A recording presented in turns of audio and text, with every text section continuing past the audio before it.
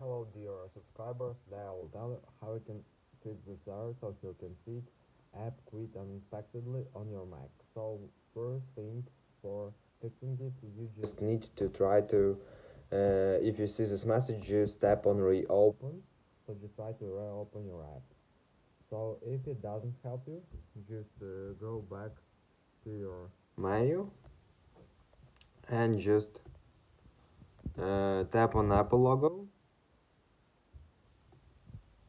Just choose restart and just submit restarting your computer. So if you still have this error after you just reopen your app, so try to remove it from your computer and just download again from App Store. So just go to Launchpad, just find here your app. So just choose your app and just move it from left to right.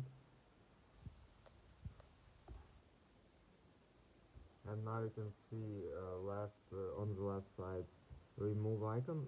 So if you don't see it here, you can see that on some apps you can't remove them because you haven't seen this on the other icon. So how you can remove them? So just go to Finder,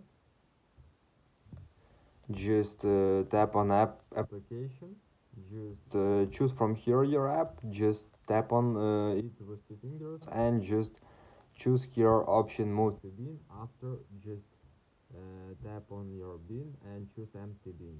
So just go to App Store, just open App Store and just find this app from App Store and just download and install again on your Mac. So I hope it will help you. Or you can also try to find here update and just try to update your Mac. Or you can find here updates for this application. Maybe you just need to update this application. So this is the way how you can fix it. So thanks for watching, have a nice day, subscribe to my channel, click like, and goodbye.